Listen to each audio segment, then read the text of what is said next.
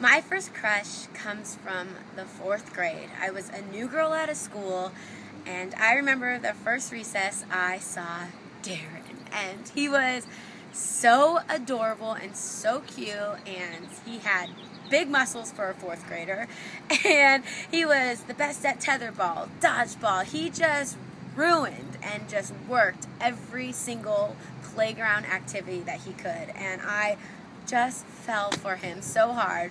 And I actually think he's one of the most amazing people that I've ever met, and he actually ended up being one of my best friends all through junior high and high school.